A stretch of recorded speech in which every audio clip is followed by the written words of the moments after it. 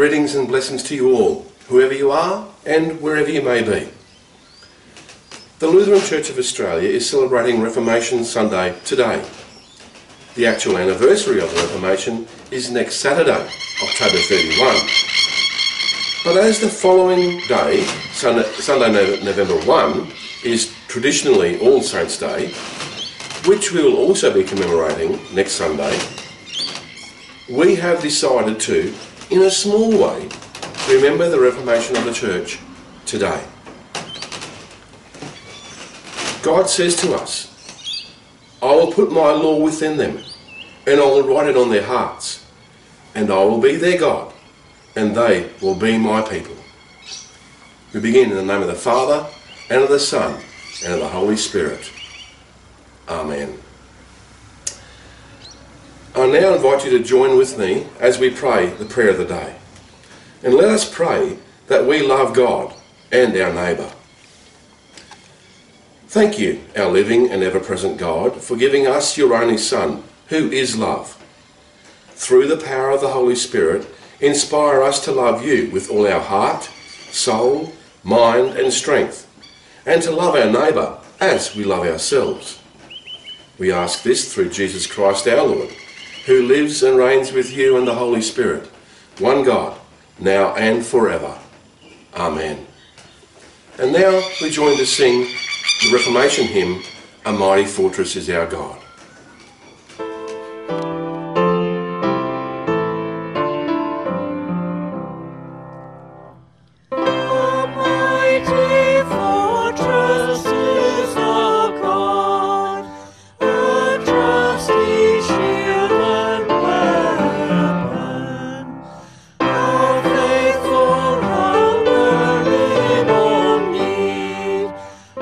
Stay what and may have.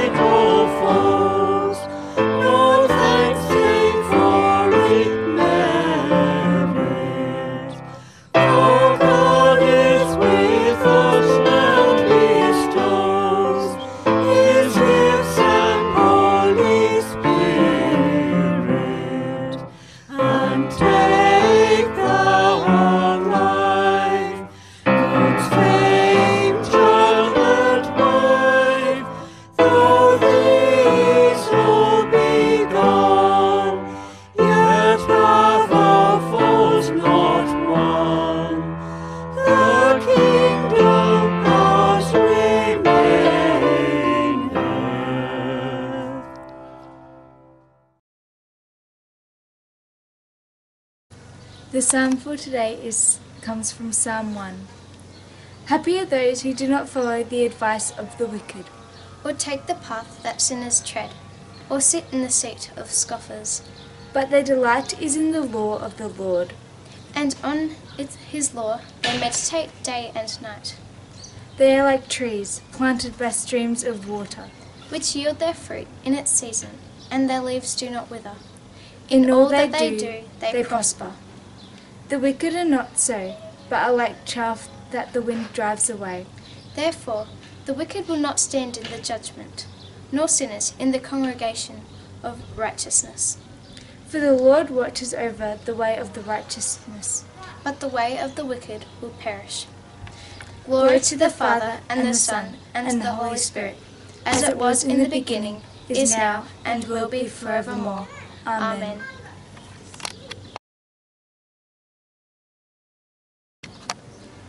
The epistle reading for today is written in 1 Thessalonians chapter 2 verses 1 to 8.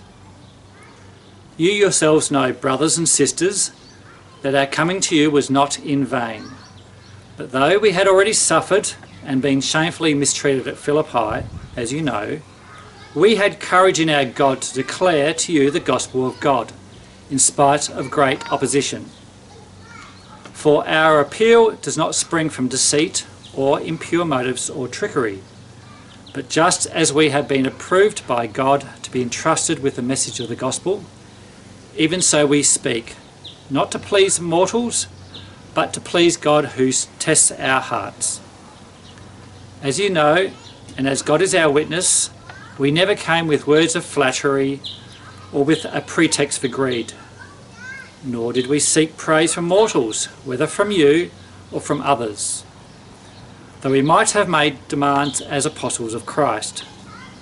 But we were gentle among you, like a nurse tenderly caring for her own children. So deeply do we care for you that we are determined to share with you not only the gospel of God, but also our own selves, because you have become very dear to us.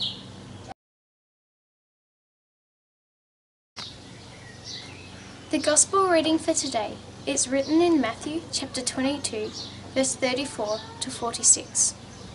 When the Pharisees heard that he had silenced the Sadducees, they gathered together, and one of them, a lawyer, asked him a question to test him. Teacher, which commandment in the law is the greatest? He said to him, You shall love the Lord your God with all your heart, and with all your soul, and with all your mind. This is the greatest and the first commandment. And a second is like it. You shall love your neighbour as yourself. On these two commandments hang all the law and the prophets. Now while the Pharisees were gathered together, Jesus asked them a question. What do you think of the Messiah? Who's his son? Whose son is he? They said to him, The son of David. He said to them, How is it then that David by the Spirit calls him Lord, saying, The Lord said to my Lord, Sit at my right hand, until I put your enemies under your feet. If David thus calls him Lord, how can he be his son? No one was able to give him an answer, nor from that day did anyone dare to ask him any more questions. This is the gospel of our Lord. Praise be to you, O Christ. We're here today with Rebecca and Josh and Stephanie, and we want to talk a little bit about what it's been like in the last few weeks. So guys, what have been some of the challenges that you've had to face while we've been locked down and locked away? For me, the biggest challenge probably personally is the sport. You haven't been able to get out and about and get active. Okay. So it's been a struggle. And it's also been hard, being away from all your friends and you can't really go see them at all. All you can do is just go for a walk occasionally, but sometimes it might be hard to organise. Yeah, and something that's definitely been hard is not being at school and surrounded by your peers and teachers and just the school community, and having to work by yourself without having that same level help and communication has been Right. challenging. Okay. It has been tough, hasn't it? But in that time, have you also seen God's blessing over you? Have you felt God's care for you in your lives? Yeah. Okay, who can think of something that's been good, that's been a blessing to you? Well, like, we've found more time to, like, just go and enjoy ourselves, and, like, we can go for walks now and we don't have to be, like, rushing back to go to sport or, like, school or anything like that. And so we just have some more time just to relax and do it. Okay. Yeah, for me it's been good to spend more time with the family. Like, doing more stuff around home, playing board games, that sort of thing. Yeah, it's been And I guess we've just been looking after ourselves and also looking out for other people more, and just finding the time to bless others and spend time together. Okay, how have you been able to bless other people? Well, we're blessed with like a really beautiful garden, and we've had a lot of produce from that, so we've been able to share that with others. Awesome. And we've also, like, sometimes made some cookies for other people just to brighten their day. Oh, lovely.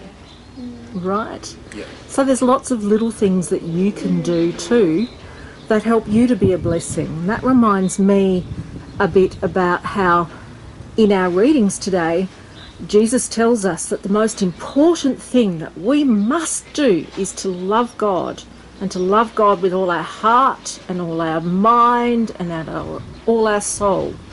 And so with everything that we are. And then he says the second commandment is like it. We should love other people as we love ourselves. I notice that you're missing relationships. Okay, so relationships with other people. But your family has also been a blessing to you too in that time, hasn't it? Yeah. Have you learnt something about each other in that time? Well, yeah, we learned that we can still, like, help each other, and, like, we can all help each other, and, like, we just get along pretty well when, like, yeah, there's nothing to fight over. I guess we also like appreciate and respect each other more.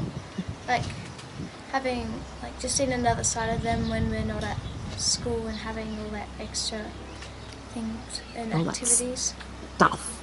Yeah. Okay. All right. Now, would you like to join me in a short prayer? Yep. Okay. And everyone who's watching can join along too. Lord Jesus, you asked us to love God with all our hearts and all our minds and all our souls. Can you please help us to do that? And Lord Jesus, may we also remember to love each other in big ways and small, because that is what you have done for us. Amen. Thanks, guys.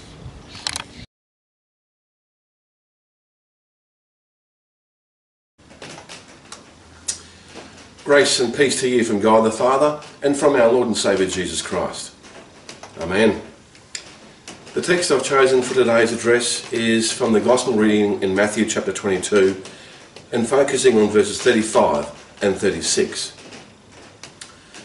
And one of them, a lawyer, asked him a question to test him. Teacher, which commandment is in the law is the greatest? For many of us, school was a long time ago. For some of us, it was a long, long time ago. But I'm wondering whether there was ever a time when perhaps you or one of your classmates got one over on your teacher. You know, when you or a classmate were able to point out that what your teacher was saying was incorrect. How'd that go, I wonder? I remember one such incident. The student, definitely not me, was truly gifted academically. And he went on to become joint dux of the school with his twin brother. And the last I heard of him was that he was a top flight lawyer in Brisbane. Anyway, He had the great pleasure of being able to correct a glaring error our teacher had made. We all thought he was a hero, well, for that day anyway. And to his credit, our teacher ate his humble pie most graciously. Why relate this story?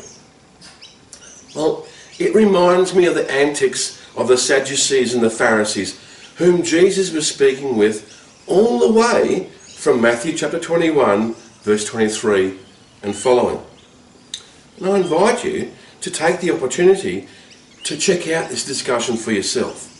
It makes for interesting and enlightening reading. Only here, the teacher, Jesus, is schooling the Jewish leaders.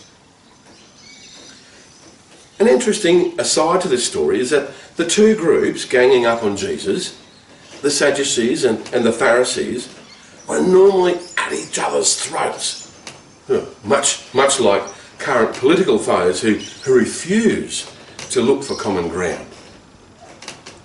So for them to combine forces against Jesus had great significance in that time. In the prelude to today's Gospel reading, the Sadducees had been corrected by Jesus on the topic of the resurrection.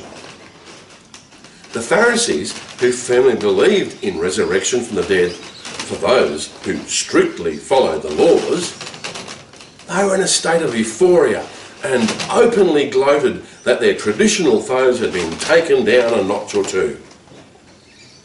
And in yet another attempt to catch Jesus off guard, the Pharisees send in the heavy artillery, a notary, a learned lawyer. And this stooge came with a carefully conceived question designed to trap Jesus. This stiff-necked outlook is itself amazing because of the contrast with the onlooking crowd, who most definitely recognised that Jesus' teaching was astounding. It was amazing. It was astonishing. You know what, friends? We can all learn a lesson from that crowd. Because Jesus' gospel, his good news, is astounding. It is amazing. It's astonishing. And we too need the gospel's warm light of love and joy and discipleship shone into our lives, as it did for the crowd gathered at Jesus' feet. So, the Pharisees, feeling pretty good about themselves, send in their champion with a carefully crafted question: Teacher, which commandment in the law is the greatest? Yeah, so funny thing is, the Pharisees thought this was pretty clever attack. After all, there are a mere 613 laws to choose from. So which one of them ranks as the greatest? 613 laws and commandments? God gave Moses just 10, didn't he? Yes, the Jewish rabbis in the time between the 10 Commandments at Mount Sinai and Jesus' time on earth had concocted 613 laws. 248 with a positive viewpoint, and 365, yep, that's one for every day of the year, with negative outlooks.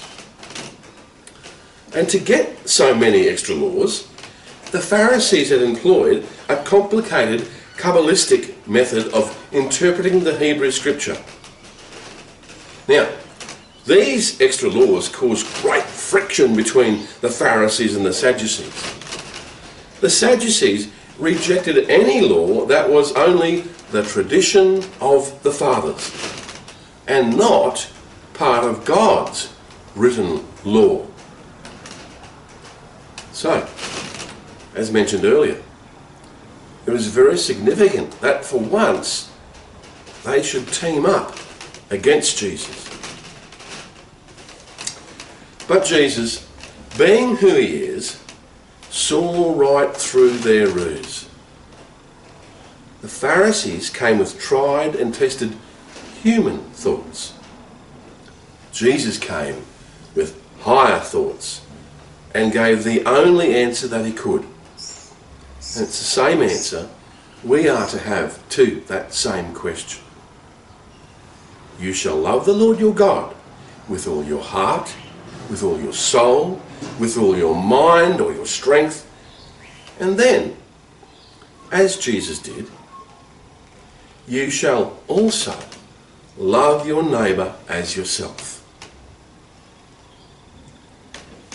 Mark's Gospel account of this incident tells us that the young notary, but not the Pharisees, was impressed with Jesus' answer.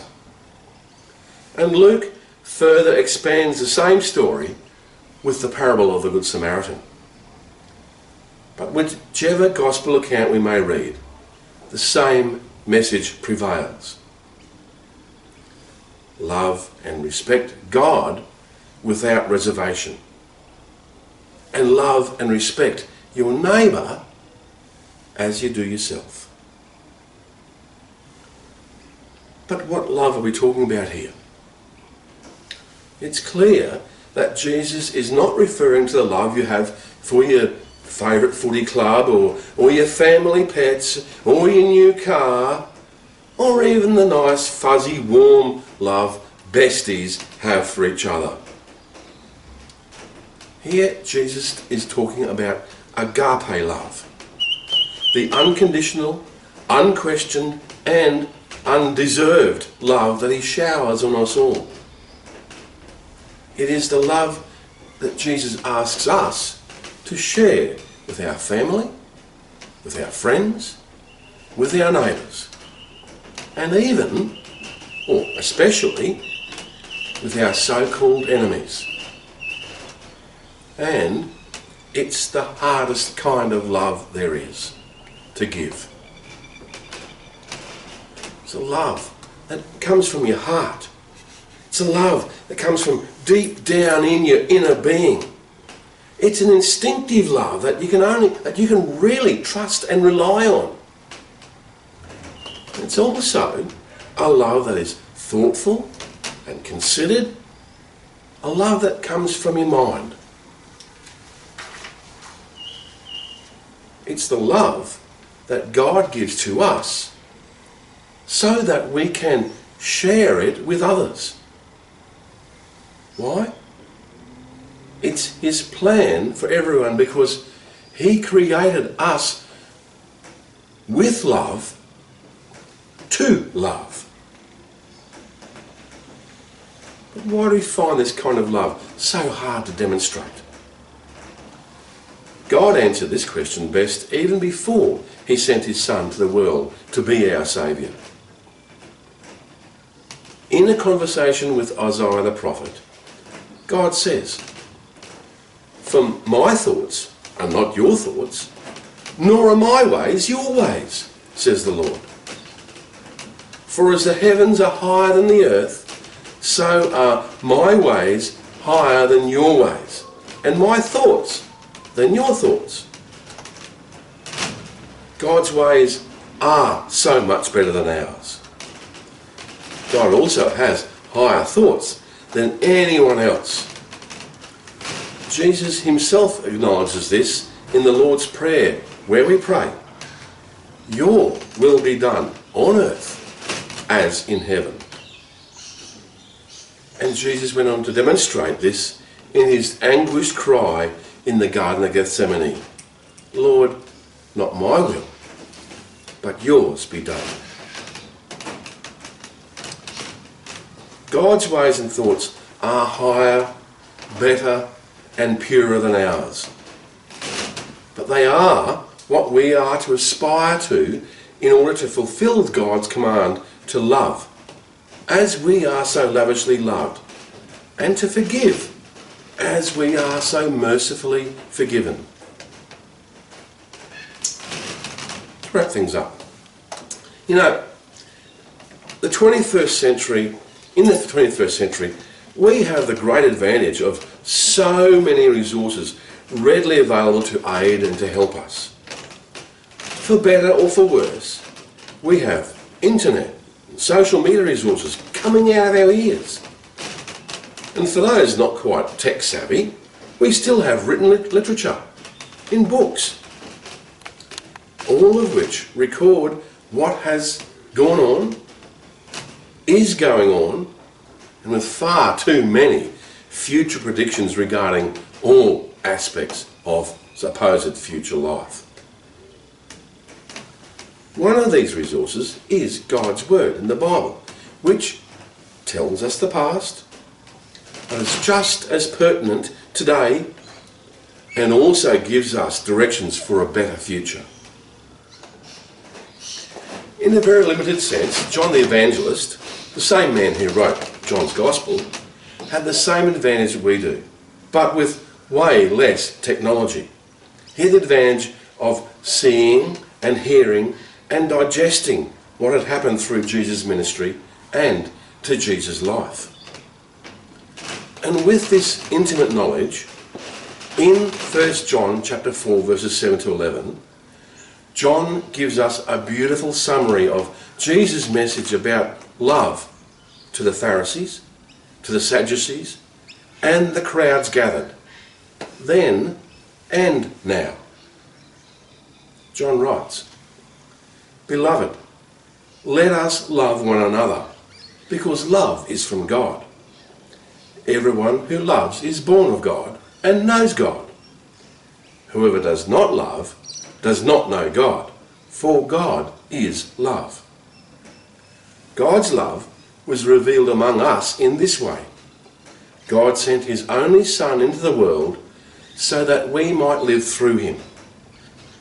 In this is love, not that we loved God, but that he loved us and sent his Son to be the atoning sacrifice for our sins. Beloved, since God loved us so much, we also ought to love one another.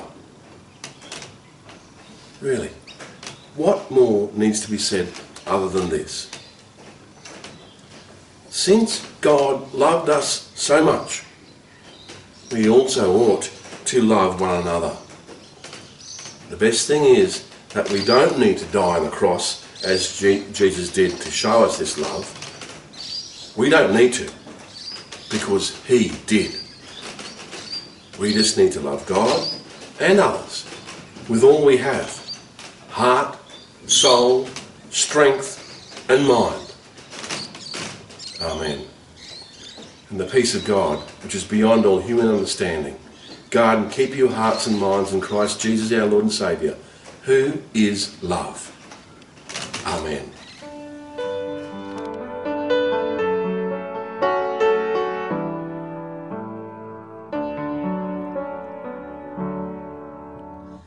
A new commandment I give unto you, that you love one another as I have loved you, that you love one another as I have loved you.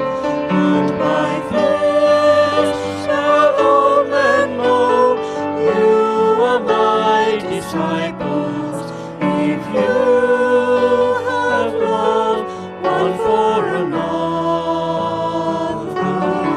And by this shall all men know you are my disciples, if you have love one for another.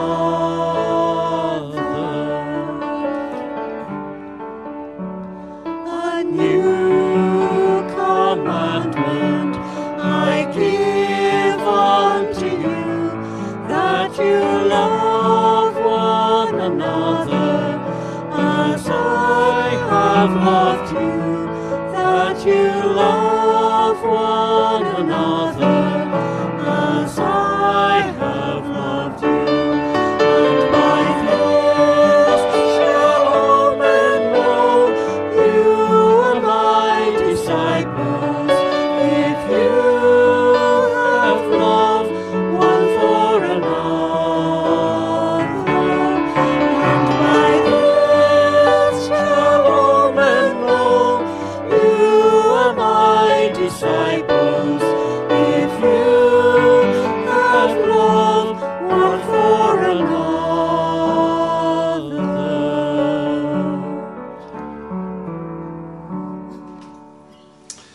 Now friends, having heard and sung Jesus' message of love, about love, we now confess that we struggle to show love, and we humbly ask God to forgive us for this and all other sins that we are guilty of. Lord God, we confess that we struggle to share the love that you give us with those around us. Lord, we need your love and your forgiveness. Please forgive us in Jesus' name for this and all other sins we knowingly and unknowingly commit. Dear friends in Christ, hear this amazing news. God is slow to anger and full of love. When we confess our sins and ask for his forgiveness, out of love, he says yes. Go in peace. Your sins are truly forgiven. In the name of Christ. Amen. And now we join with all our brothers and sisters on earth to confess our Christian faith in the words of the Apostles' Creed. I believe in God the Father Almighty, maker of heaven and earth, and in Jesus Christ, his only Son, our Lord, who was conceived by the Holy Spirit, born of the Virgin Mary, suffered under Pontius Pilate, was crucified, dead and buried.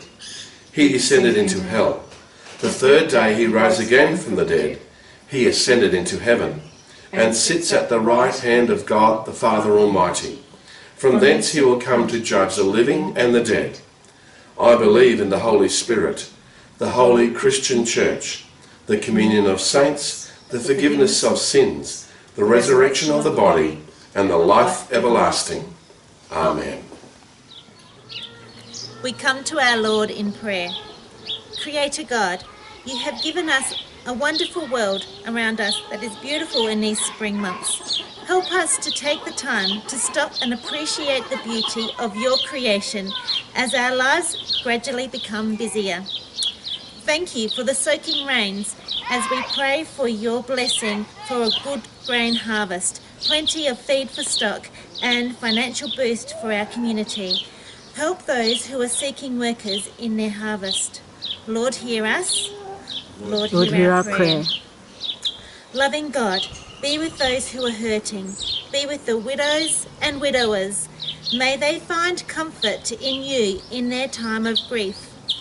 Give us open hearts and minds to respond to the needs of others in our community in sensitive and meaningful ways. May we live out your commandment to love our neighbour as we love ourselves. Lord, hear us. Lord, hear our prayer. Lord, we ask for your presence in the homes and the streets of our community. Help us to reach out and care for those who are marginalised, homeless or unemployed. We pray for that children and families in need of a home will be guided to places of safety and security. Help support those who have lost their jobs and all who are seeking employment. Lord, hear us. Lord, hear our prayer. Loving God, we pray for families and the community during this pandemic. Give wisdom and strength to single parents. Bless them with quality time with their children. Be with those families who are separated by border and Melbourne restrictions, helping them to be patient while waiting to meet face to face again, and giving them wisdom in keeping them connected. Be with people who are struggling at home with the restrictions and changes around them, whether at work, at home, or in community activities. Help us to reach out with words of encouragement and acts of support. Lord, hear us. Lord, hear our prayer. Lord of Justice, we thank you for the democratic freedoms that we have in Australia. We pray for the election of councillors across our region. We pray that they fairly represent the community and guide them with their decisions and directions. Lord, hear us. Lord, hear our prayer. Refresh our spirits, Lord, as we seek to live each day in the light of your word and to follow your will in our lives. Keep us from being prisoners to the ways of the Lord. We pray all these things in your wonderful name, Lord. Amen. Amen. And we will now pray the prayer that our Lord has taught us. Our Father in heaven, hallowed be your name. Your kingdom come, your will be done on earth as in heaven. Give us today our daily bread. Forgive us our sins as we forgive those who sin against us. Lead us not into temptation, but deliver us from evil. For the kingdom, the power, and the glory are yours, now and forever. Amen. Go in peace. Love the Lord your God above all things, and love your neighbour as yourself. And the Lord bless you and keep you. The Lord lift up his face on you and be gracious to you. The Lord be merciful to you and give you his everlasting love and peace. Amen. And now let's join us together and pass our love around.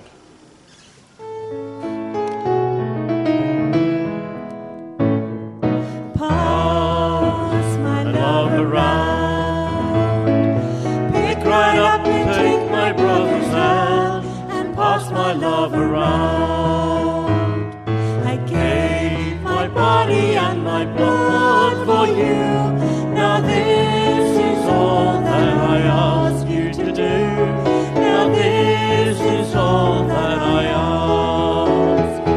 Just pass my love around. Pick right up and take my brother's hand and pass my love around. I live and die to set men free from sin. Now be my presence to all men. Now be my presence to all men.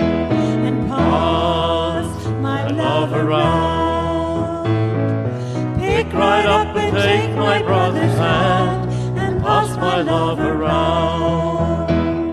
My love and joy I leave will never cease. Now be my instrument of peace.